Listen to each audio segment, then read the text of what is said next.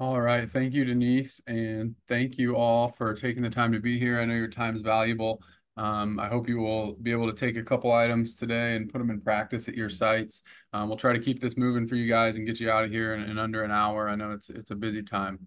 So quickly, we'll go through some objectives for the presentation today. That would be to understand the current enforcement status of USP 797, to identify key measures for accreditation and inspection preparation, to anticipate any new inspection priorities or potential pitfalls or blind spots at your site, and then to understand the current landscape of compliance enforcement. So we're not going to be covering the specific nitty-gritty details of the chapter today necessarily. It's going to be more focused on what can we do to make sure we're prepared for an inspection. Many of us have been talking about and thinking about and planning for 797 for a long time. And now we want to make sure what we're putting in practice is going to be able to stand up to the test of an inspection from Joint Commission or Board of Pharmacy. So some quick background information. There's really four currently enforceable USP chapters. You have 795, which covers the compounding of non-sterile preparations. USP 797, which covers the compounding of sterile preparations and will be the focus of our presentation today. USP 800 that covers hazardous drug preparation, both sterile and non-sterile. And then USP 825, which covers radiopharmaceuticals. All the USP chapters could be surveyed by Joint Commission or state boards of pharmacy, depending on what type of practices you have at your site. A little background timeline. USP 797 was originally published in 2004. 4 years later, that was revised and republished. And then that 2008 version actually remained the standard for 15 years, which is pretty long for something like this. There were several revision periods and comment periods. There was even a go-live date that was provided and then postponed. And in late 2022, we got the final 797 chapter sent out to everybody and kind of available to look at, and with a go live date November 1st 2023, 1 year later. So we've been operating about 6 months or so, almost 6 months since that go live date. Some goals of the new chapter per USP were to make it a little easier to read, a little more straightforward, and also to kind of beef up the training and documentation requirements. There's a lot of changes outside of that, but those were definitely some of the focuses. And anytime you see something that these revisions started around 2015, and so we've been talking about these revisions now for almost 10 years.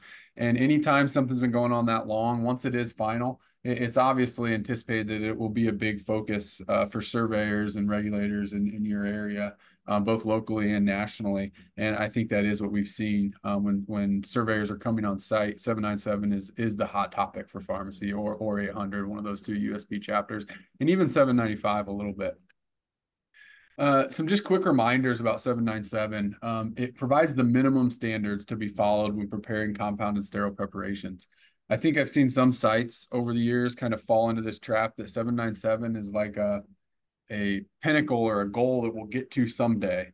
And that's not really where you should be with 797 compliance. It's the minimum standards. These are the things that you need to do as a minimum to ensure you're creating, quality products for the safety of your patients.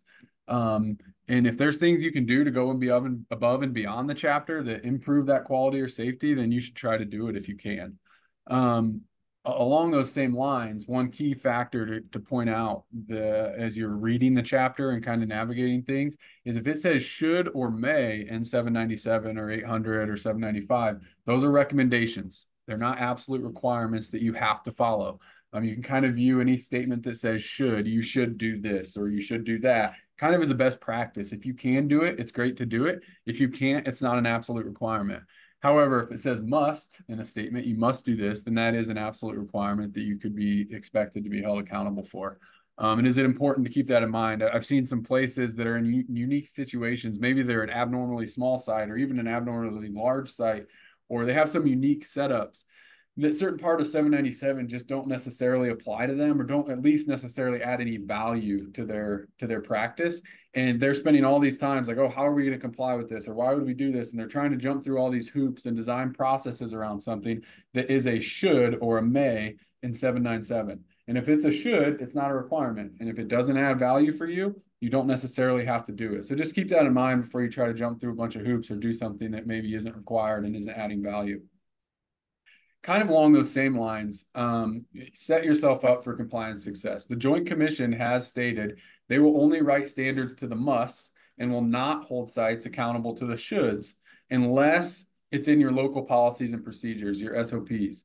So they've also stated around 65% of the Joint Commission findings are actually based, and this is pertaining to med management, are actually based on the institution's SOPs and not on the standards. So you would think that most of the findings or violations that Joint Commission's finding pertains to their standards, but they actually, more often than not, are getting findings at sites based on sites violating their own policies and procedures. So along those same lines, when you're writing those local policy procedures, be careful on how many of the shoulds or may type of items are included in the policies. You know, ask yourself, can we actually achieve this consistently and reliably? And if you can't, then maybe don't include it in your policy, or at least put some work around it and get to a point where you can do it consistently before you put it in your policy.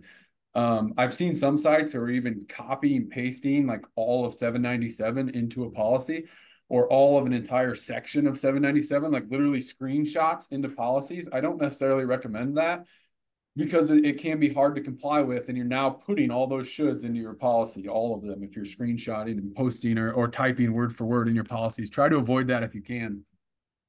Essentially, don't make it more difficult on yourself than you have to.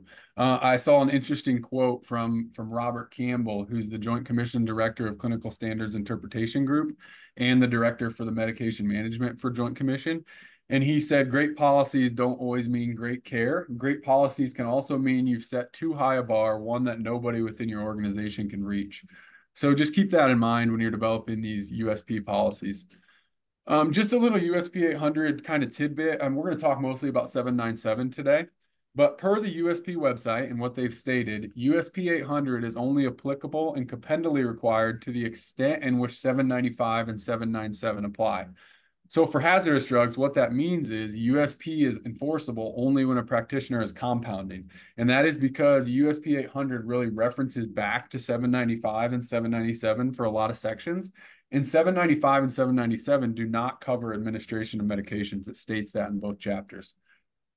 So what USP is saying is essentially, since administration is out of the scope of 795 and 797, the USP 800 would not be applicable or compendally required in the context of administration. Now, again, this is per USP. USP does not play a role in enforcement.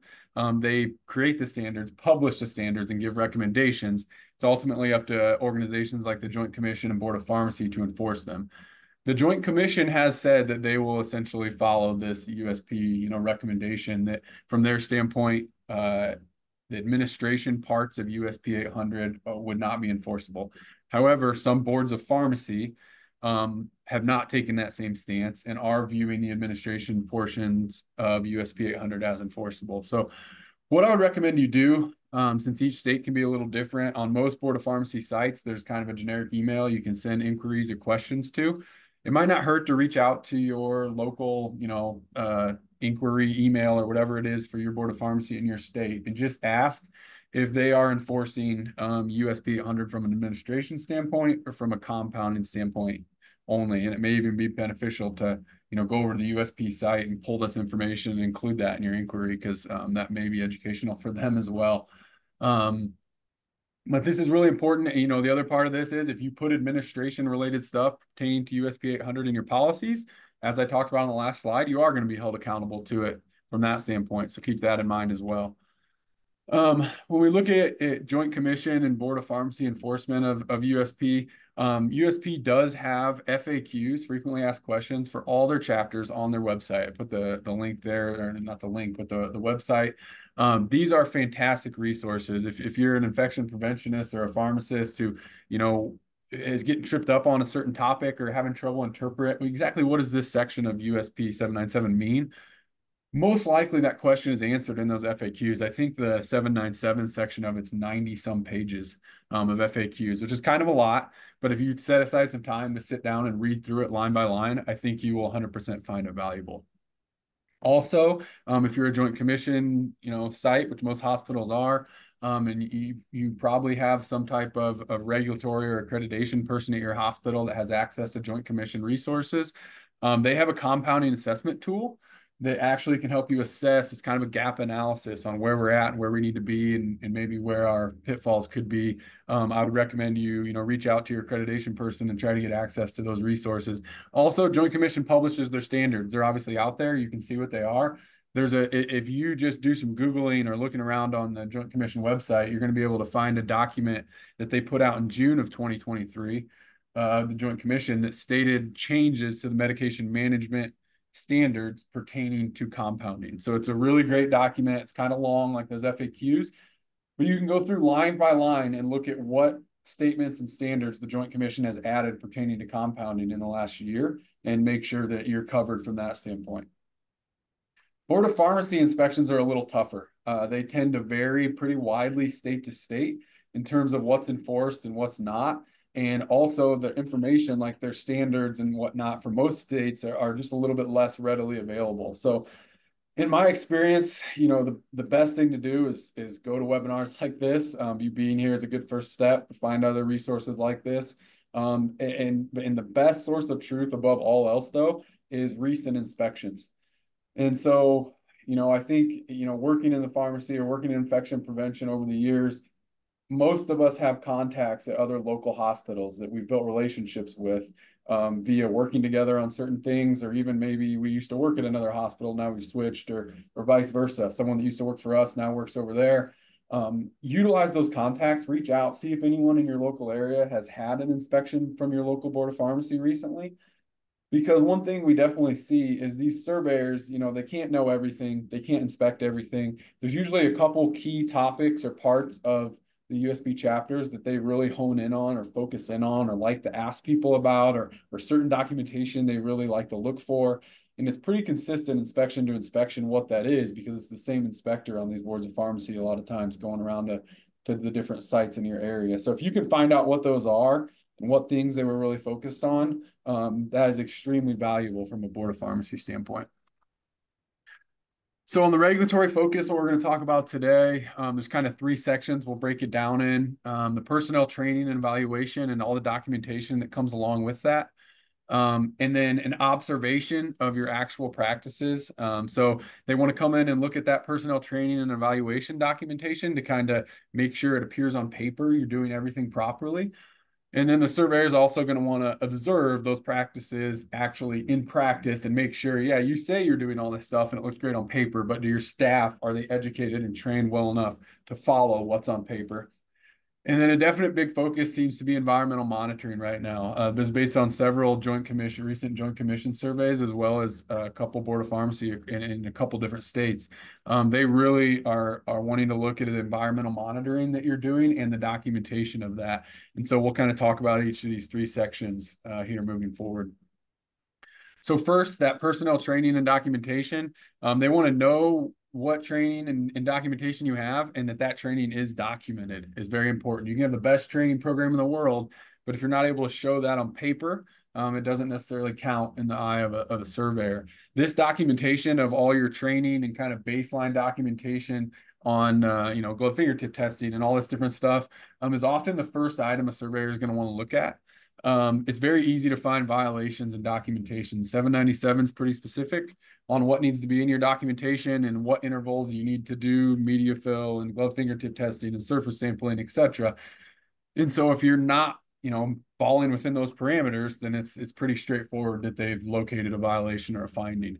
They're looking for very specific items to be documented when it's called out specifically in 797. And what I mean by that is in some areas of 797, it will say, for this item, for this glove fingertip or this media fill or this whatever it is, there's a list line by line. You must have this documented. They're literally going down and making sure each one of those are documented. Because again, if you miss one, it's pretty easy to find a violation. So some examples, if you're doing media fill testing, you must have the certificate of analysis for whatever commercial sterile microbial growth media you use. And you must document the temperatures and timeframes that all your samples were incubated at. That's definitely a big one right now because it wasn't real specific in old 797 on what temperatures and timeframes glove fingertip paddles or surface sampling paddles or media fill bags had to be incubated at. And that is very specific in 797 now.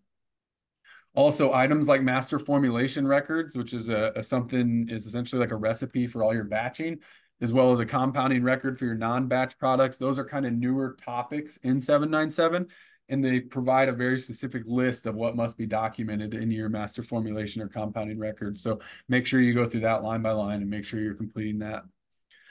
Um, any specific documentation list like that needs to be in place, because in my experience recently, as recent as a month ago, the surveyors are very interested in documentation like that.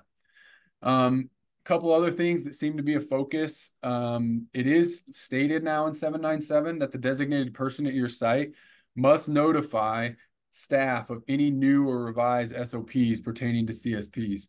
So if you make a change to your policy, then it pertains to compounded sterile preparations, that change must be communicated to your staff. That's a must. And that communication must be documented. You can't just say, oh, well, we told them all in the department huddle, and it's not documented anymore. You need to send it out via email or have some way you can show that. It's also recommended, it's a should, that their acknowledgement of receiving that, maybe whether it's a red receipt on an email or whatever, should be documented. So that's a recommendation, but not something you have to do. But you do have to have good documentation that you're informing your staff anytime that there's a change to policies pertaining to CSPs. You must have annual competencies in place. These can be written or electronic and test over certain CSP principles and practices. Some examples of CSP principles and practices are provided in 797, so make sure you see those. But it must include calculations. That's one I've seen a lot of sites miss that surveyors are kind of looking for. They want to be sure that the people that are preparing CSPs in your site are able to do the basic calculations required to make sure they're getting the right mLs or milligrams or whatever in their product. So make sure you have calculations on those tests. Also on whatever tests or competencies you do, make sure they're designating if it's pass or fail and what their actual score was. So if they got a 90% and that's a pass, whoever is grading or assessing this should be writing them on there if it's manual, or you should be able to see that somewhere electronically if you're doing it through some other electronic method. Joint Commission, for example, has like in their program when they're doing their surveys, they have to put like a person's name and what their title is, and then they have to put if the annual competency was done and what that score was and what if it was pass fail. They have to input all that into their system, and they kind of sit there and do that as they're surveying you. So if you have that stuff written out, it makes it much more straightforward. Immediate use compounding is another really big focus. It seems this time around that didn't seem to be as a focus as much in my experience in the past. I think the reason for that is previously immediate use compounding in 797 only had 1 hour beyond use date. That's been upgraded to 4 hours or increased to 4 hours. Also, previously, it said immediate use compounding should be reserved for only emergent or urgent types of situation. And there's no mention of that anymore in 797. It just gives what immediate use compounding is and what the requirements are to qualify. It doesn't say it must be used for emergent situations. So with a little less restrictions and the additional dating, combined with a lot of pharmacy technician and even pharmacist staffing shortages in the nation, I think there's more sites maybe doing a little bit more immediate use compounding than what they've done in the past, which is probably part of why there's a focus on it. The important thing to remember with this is that 797 now states that anyone who does immediate use compounding must complete training and demonstrate competency in aseptic technique and processes. So that wasn't necessarily required in the past. It doesn't give an interval. It just says this has to be done. So at least at baseline, anyone who's doing immediate use compounding at your site needs to have training and demonstrate competency in aseptic technique and processes. Joint Commission standard, if you look at that document that I told you about with their changes to their medication management standards, says you also have to do it every 3 years. So, and I have heard of some board of pharmacies even requiring this annually. So the important thing is to find out where in your sites are you doing immediate use compounding. Most of the time, this actually isn't pharmacy staff, which is why this can get overlooked.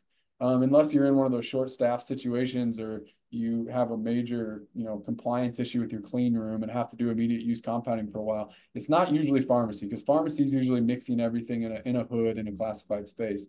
The immediate use compounding tends to be nursing maybe after hours at a site where they're not open 24 hours, or even more importantly, anesthesia providers. Almost every hospital in the nation has anesthesia providers who are diluting meds and syringes and drawing them up, or diluting and meds into a bag and administering them in OR. And that is considered immediate use compounding. And they are included in this requirement to have training and demonstrate competency in aseptic technique initially and every 3 years. So, if you're an infection preventionist, a lot of times this gets overlooked by pharmacists because we're focused on pharmacy and we don't always think about the other areas in the hospital that might be doing immediate use compounding, and you can kind of assist and make sure that you're covered from this standpoint, because what the surveyors are really looking for is for you to miss getting anesthesia, essentially. They want to make sure your anesthesia staff have this training documented. Just a couple more things on the training and evaluation. There's a lot of beyond use date changes in the new 797. I've listed out kind of the most common ones there for category 1, and then the most common dating for category 2 if you're using sterile products and not doing sterilization or anything. You can get different dating than this if you do terminal sterilization, or if you do category 3 mixing and some of this other stuff. So this is just a reference. The important thing is, make sure, a lot of sites have these beyond use date charts or tables printed out, and they might be stuck in random drawers or on the walls somewhere in your pharmacy so techs can reference them when they're mixing. You need to make sure you get rid of all those because they do have outdated information on them, and make sure people are using the correct reference. Surface sampling required monthly now. I'm sure most of you are aware of that, which is a challenge. And then the gloved fingertip testing and media fill, hand hygiene, stuff like that was annually every 6 months now. This is a big lift if you're a big site who has a lot of staff members. If you're a big pharmacy with many, many staff members, this is really challenging to get this monthly surface sampling and the every 6 month other stuff done. So if at all possible, I recommend you get a software for this. Get some type of vendor set up that you can have all your users in. You can put in the intervals that they have to get it done. It will send reminders when people are coming up or if people are past due. And you can document, the Joint Commission surveyor we had recently documented the lot number and expiration date for all the media fill bags and the glove fingertip paddles we used. They wanted us to provide that for each individual person and each competency they looked at. So, it's a lot of sorting through papers and finding this stuff if you don't have the software. The last Board of Pharmacy inspector we had at a site actually said, oh, you have Simplify 797, which is a common vendor use for this. This will be very simple. So the surveyors are aware of the sites that have these. It is beneficial for both the surveyor and the site. Also, you can document in there those specific incubation temperatures and timeframes and things like that. So it's very clear what you did. So after they check all your policies and procedures and everything looks good on paper, like I said, they want to observe the actual practices and make sure when staff compound and garb and do all that stuff that they're doing it correctly. This is a focus of Joint Commission. In my experience, the last 2 we've had, they've wanted to do this a little bit. The Board of Pharmacy in both states has been highly interested in this and spent a lot of time actually observing practices. So I can't say that's nationwide, but in my experience, it seems to be a definite focus of the Board of Pharmacy in most places. One thing they're definitely looking at, and this is something if you're an infection preventionist, you could go kind of assist with and look around. Pharmacies in and out of these rooms all the time, and sometimes we don't notice things that look out of place or wrong. And they're really focusing in on the integrity of the facility structures, it seems. So is there somewhere where a cart moves back and forth a bunch, or some table moves back and forth a bunch and it's rubbed on the wall in the clean room, and now the paint's rubbed off, or even worse, there's the drywall's compromised in some way, and we're used to just seeing it all the time and walking by it and don't really think about the fact that compromised drywall is a good possible source of contamination for this room and needs to be fixed. So make sure your facility structures are good. You don't have holes on the wall or missing paint or things. Some certain shelf just looks really dirty for some reason because they keep missing cleaning it. Or something like that. This is something as an infection preventionist, you can go around, and we're going to talk about observation of practices for hand hygiene and stuff on upcoming slides. If you just want to jot down some notes, it can kind of be a good checklist for you as an infection preventionist or even a pharmacy leader, designated person, of some things you can look for, do the observations yourself ahead of time. You can correct some of these actions before you have a surveyor stand there watching it.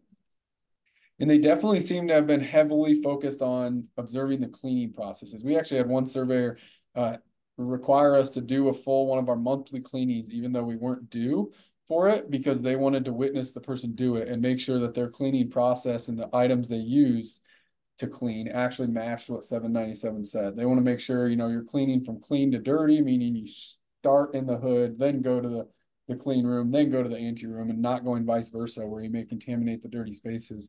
They want to make sure your staff know the appropriate wet times or kill times and actually follow that and actually time it. They want to make sure you're using disposable mop heads, you're using separate mops for hazardous versus non-hazardous. And then one big one for sure to note, because it's a change in new 797, is they want to make sure you're using only sterile products in the hood. So, whatever you use to clean or disinfect in the hood, it's kind of counterintuitive, but many of those are not labeled as sterile. You're using them to disinfect or sterilize the hood. So you would think they would be labeled as sterile. Many of them are not. So double check whatever product, you see the pharmacy staff or see your staff cleaning with in the hood. Is it labeled as sterile on the bottle? If not, you need to switch products and get switched to a sterile product. Now, again, that only applies to what goes in the hood. In terms of what goes on the walls, floors, ceilings, outside the hood, counters, that does not have to be sterile. And I would recommend you don't use a sterile product for that. You use a different product because the sterile products are significantly more expensive and it requires a lot of cleaning product to cover floors, ceiling, walls, and all that type of stuff. So observation of hand hygiene. This is a big one. Hand hygiene is obviously always important across the hospital system, but definitely when you're preparing sterile products. Needs to be a minimum of 30 seconds. And in both Joint Commission and Board of Pharmacy that we just had within the last 3 months asked, how do you know you've washed your hands for 30 seconds? So one of the sites, it was easy. There's a timer that actually kicks on and off as you turn the sink off and on. If you can have that, that's great. If not, get a clock or get something they can see to do the time. Or I know even some sites, I think if you hum happy birthday to yourself 2 times, it's about 30 seconds. Just make sure your staff can speak to how do they know they've washed for 30 seconds? Because sometimes you feel like you've been washing your hands forever and it's only been 20 seconds and then you're not meeting that requirement. They can't use brushes of any kind to scrub their hands. They can't use refillable soap containers. So they might ask, what do you do when your soap runs out in here? And they're looking for somebody to say, oh, well, we just get this bottle of soap and dump it back into this one. And that would be incorrect. They need to use disposable soap containers. So they should be throwing them away when they're done. Also, you cannot have the hand dryers that you see, like the automatic hand dryers you see in like a lot of public restrooms. Unfortunately, those were put in a lot of clean rooms for some reason around the time when all these revisions were happening and people were, doing these big capital projects and building new clean rooms. They got popular and a lot of people put in these automatic hand dryers. Those are not permitted. And you do need to get those removed and just use, disposable low-length wipes to dry your hands. And then staff must also sanitize their hands with alcohol-based hand sanitizer before donning sterile gloves. So after they wash their hands, complete their hand hygiene, before they put on their sterile gloves, they should be using a hand sanitizer in between. After the hand hygiene is going to be garbing. One important thing, we got a couple questions before the webinar. Why does the pharmacy staff put their booties on as their last step before they go in the clean room? And it actually said, why does 797 require staff to do that? And 797 doesn't require that. 797 actually doesn't define the order of how the staff have to garb. It states you should define that in your SOPs based on what works for your facility and makes sense, and then your staff should follow what's in your SOPs. So you can garb in the order that makes the most sense for you. Some sites have their sink in their ante room, some have it outside their ante room. So the order of how you garb and do things might be a little different based on your facility layout. You should, is similar with the cleaning from clean to dirty. You should garb from clean to dirty also. I mean, you can pick the order in your SOPs, but you shouldn't be putting on your sterile gloves and then putting on your booties, obviously, because you're contaminating your sterile gloves. So just keep that in mind. Make sure what makes sense for your facility is what you have in your SOPs, and you've defined that, and that's what your staff are following.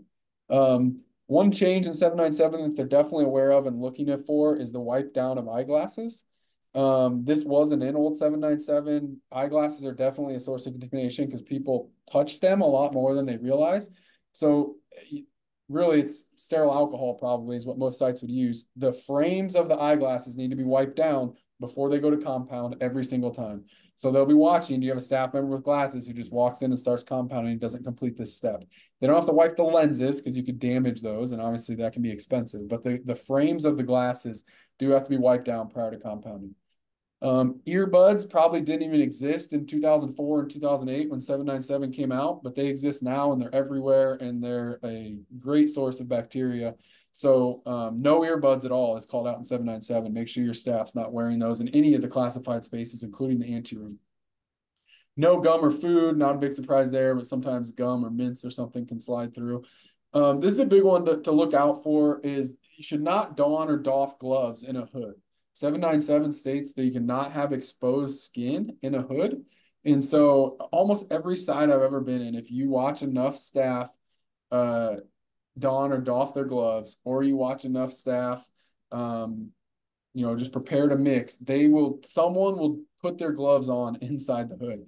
And they're just doing it because they're thinking, oh, these are sterile gloves and my hands are clean. I'm going to do it in a sterile hood. But it specifically states in 797, you cannot have exposed skin in there. So they should not be putting their gloves on or off in a hood. If they have facial hair, beards are popular these days, need to be wearing a beard cover. No jewelry, no makeup. That's nothing new. We've known about that for a long time. And then this is probably one of the big takeaways from this one is what is the process for staff who don't have formal training documented? So what that means is, of course, your pharmacy techs and pharmacists that are preparing medications, you have all this documentation and training, and they understand to not go across the line of demarcation in the ante room with their booties back and forth or something like that. But what about people who don't have that training but have to come into your classified areas?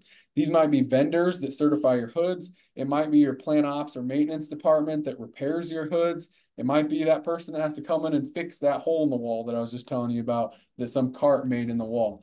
How are you sure that those people aren't bringing in dirty stuff and contaminating the area? How are you sure they're not walking in and then be like, oh, I forgot this out in my car and walking back and forth across the line of demarcation without changing their booties?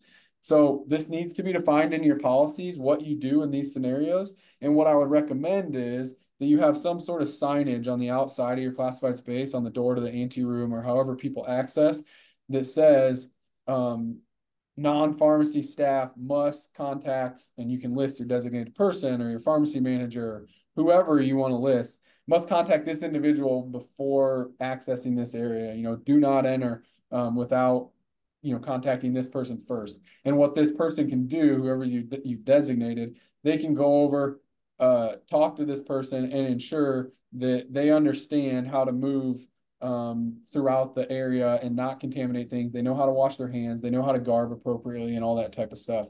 Just make sure you don't have to do exactly that, but you do need to have something in place and you do need to follow it. Last slide here on observation, and this is really important. That's why it has its own slide. There's more specific requirements on the movement of items in and out of the clean rooms and making sure you're not contaminating your spaces with the drug vials and syringes and things like that, the IV bags that you're bringing in. So surveyors are very aware of this and they are looking for it for sure. It's very easily observable if you violate this. The first part is carts must stay on the clean or dirty side. So they do not want to see a cart get loaded up with a bunch of meds and then someone just wheels it through the ante room right across the line of demarcation. If a cart crosses from dirty to clean, you have to wipe down the whole thing and disinfect it, including the casters and everything. And that's not realistic in practice. So you need to have a cart on the clean side, a cart on the dirty side, and transfer items between the cart without either one ever crossing that line of demarcation. Now, when those items cross from the clean to dirty cart, or an item goes into a pass-through if you have it, or if it's brought into a segregated compounding area, if that's what you're mixing in, that product must be wiped down by a staff member who is wearing gloves with low-lint wipers and a sporicidal disinfectant, an EPA registered disinfectant, or sterile 70% alcohol. Most people are probably going to use sterile 70% alcohol, but that means you take a bunch of vials and a couple syringes and someone's going to throw them in the pass-through, they have to be wiped down every single time before they go into that pass-through. So it'd be very easy for a surveyor to see someone walk up with a bunch of vials they need to mix and transfer it between carts, or just throw it in the pass-through and not wipe it down. And that would be a violation or a finding for sure. Similarly, anytime an item is introduced into a hood, it must be wiped down with sterile 70% alcohol. So, even if you just transferred an item from the clean cart or from the dirty cart to the clean cart and wiped it down, once you get that to the hood, you have to wipe it down again, even if you're going straight into the hood. So Just keep that in mind and make sure your staff are aware of this. A couple exceptions, if it's a sterile product, it's packaged sterile and labeled sterile on the outside, and you can open the packaging and kind of dump the sterile vial or syringe into the hood without contaminating it, you don't have to wipe it down. That would be an exception. Also, if for some reason with how a label is printed on a vial or a bag, if you wipe it down with alcohol and it makes the label, unreadable or illegible, then you would not have to do this because that would not be safe to have unlabeled vials or syringes or bags floating around. So just keep that in mind. Last main section we'll talk about is the environmental monitoring. This is very important. The entire point of everything we've talked about so far in terms of training your staff and all this stuff we do and wiping down products before they come into your spaces and things like that are to keep your environment clean and make sure that you're increasing your chance that your products are staying clean. And so this environmental monitoring is really the testing to confirm that, hey, all these policies we have, all this training we have is actually working and your facility is operating appropriately. You have to certify any classified spaces and hoods initially and every 6 months. That's not necessarily a change. It does state in 797 though, if you move a hood, so if because of workflow, you have to move a hood to an opposite side of a room or something, you actually do have to do a recertification. So just keep that in mind. Air sampling remains every 6 months, no change there. The surface sampling monthly, like we talked about before, that is really challenging. But the important thing to remember with your air and surface, your viable sampling, is you have to have a diagram of the sampling locations. That is a requirement.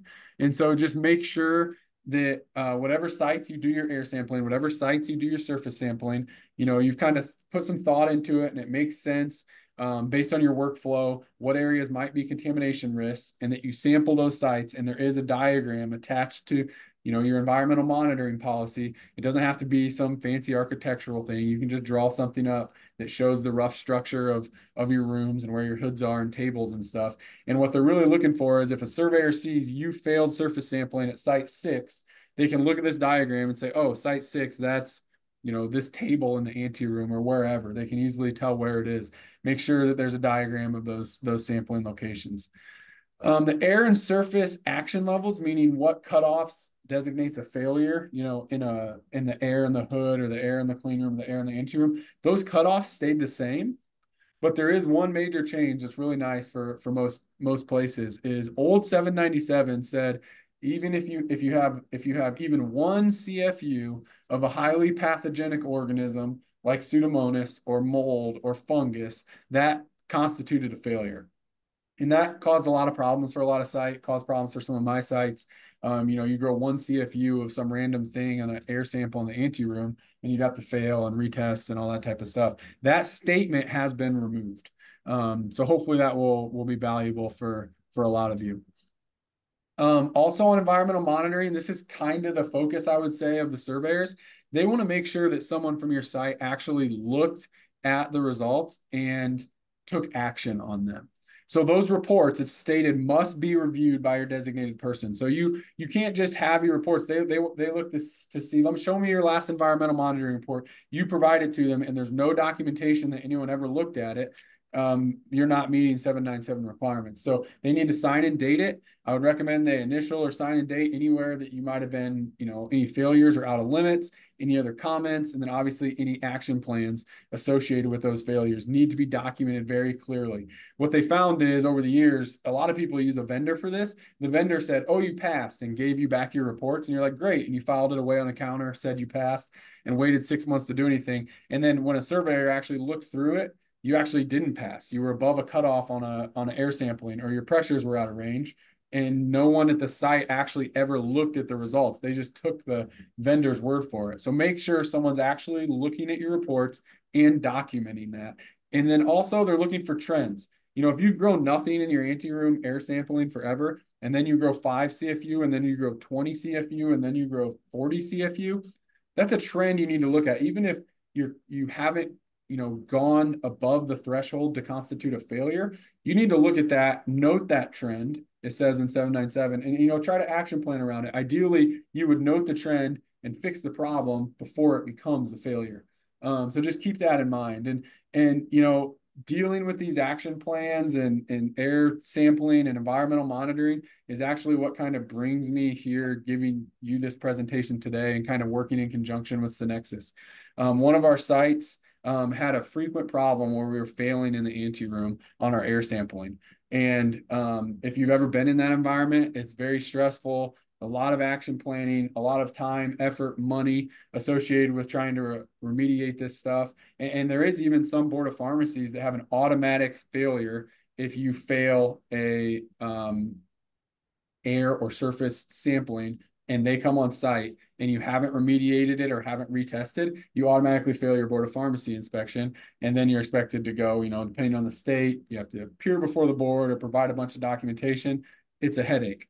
So I was in the midst of all this and decided, we're trying to do everything right, but we have an older facility that's just challenging to kind of keep up with what we need to do. And what other options are out there? And when I started looking at options to kind of help us, what external products or vendors provide a service or a product that can help us be more compliant in this area. And that's when I came across Synexus. And they're the sole producer of a process that sole developer of a process that produces dry hydrogen peroxide or DHP. So, it's just like the hydrogen peroxide that, you might have put on a wound or something when you were younger. It's in the brown bottles, but it's aerosolized. It's dry hydrogen peroxide. It's just in the air. And the cool thing about DHP is it kills the vast majority of bacteria, viruses, and mold on contact. Kind of the very basic view is the DHP is similar to structure in water, and it binds to receptors on the microbe surface and kill it. For those of you that like the specifics a little bit more, it really works through two kind of distinct mechanisms to continuously reduce the bioburden in your space. First, it directly kills the pathogens. So for viral pathogens, it denatures their nucleic acid, resulting in inactivation. And for bacterial pathogens, it actually passes into the cell because their cell membranes are semi-permeable to the hydrogen peroxide molecule. And the buildup of that eventually causes the cell to lyse or die. Similarly, vegetated organisms like bacteria tend to not replicate when there's an environmental stressor like DHP in the environment. So it works through a lot of different mechanisms. It works on both bacteria and viruses, like I stated. And one of the things that really piqued my interest with DHP and Synexus initially is they're one of the few companies that could provide really good research or documentation of how their product worked in air and or surfaces for really specific organisms that were high interest to me and are high interest to a lot of hospitals like MRSA, VRE, Pseudomonas, things like that. I mean, when you're looking at 99.99 reductions on surfaces or air in intervals like 1 or 2 hours, I was like, okay, this is pretty cool. Let me look into this a little bit more. And so once I started looking into it more, one of the best things about DHP is it flows wherever air flows. So, like I said, it's aerosolized, so it floats around the room and all the little nooks and crannies, under counters, behind hoods, up in the top corner of the room, all over the place. And it also settles out onto surfaces continually. So if you have some contaminated surfaces, that DHP is settling out. And as I showed on the previous slide, it's killing these organisms on the surface very effectively. It just utilizes the natural oxygen and humidity already in the room to create the DHP. So Synexus actually has some HVAC unit options as well as some individual unit options, meaning like a standalone unit that produces the DHP. They're very small. They're very quiet. The DHP is odorless, colorless.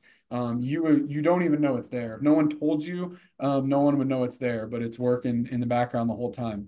Another great thing is it operates 24/7, 365. There's no like, oh, I got to remember to turn it on. I got to remember to turn it off. I got to do all these steps. There's none of that. You kind of turn it on and forget about it. And the service or maintenance on them is very minimal, essentially every 6 months or 12 months or so, depending on, what unit you have and what thing you're changing. You essentially have to change something that's like a filter. That's simplified a little bit, but it's very easy. I actually do this myself at the sites that we have this instituted in our clean rooms, and it's very easy, very straightforward, and very cost effective. And then the big thing, what finally tipped me over the edge, I guess, kind of to commit to trying this in our clean rooms, was it's safe for use in occupied spaces. When I looked at some of the other vendor products that were out there, they had a good product. Even some of them had some good data, but it wasn't safe for a person to be in the area while the process happened, or even sometimes for 1, 2, or 3 or 4 hours after the process was done. And as you know, if you're, at a busy hospital churning out IVs all day, you can't shut your clean room down for 2 hours, so that you can let some cleaning process take place. And then additionally, as soon as that cleaning process is done and staff come back in, people are the main source of the introduction of most of the contaminants. That process isn't really working again anymore until the next time you run it. Whereas DHP is just running the whole time. And even as people come and go, it keeps running. And I don't want to say it's kind of cleaning up after them as they go, but it kind of is.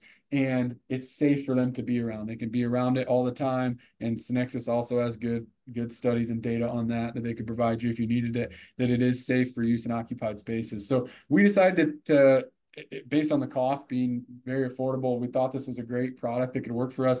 We put it in our clean rooms, and I would say I'm comfortable stating that there's nothing we've done that's had a bigger impact than DHP for our clean rooms. And I sleep better at night, and we have not failed a single testing since we put this in.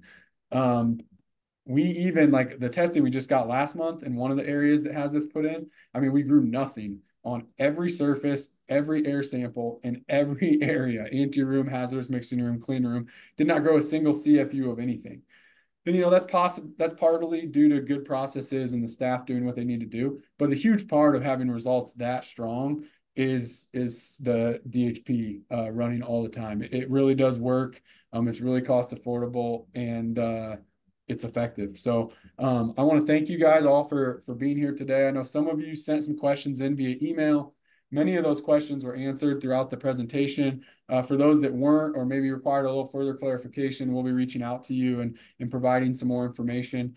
If you want to learn more about DHP or Synexus, get a hold of Scott. His email is up there on the screen. If you have more, maybe 797 specific questions, or you want a clarification on something from 797, or maybe something I stated today, feel free to reach out to Denise. Her email is on there.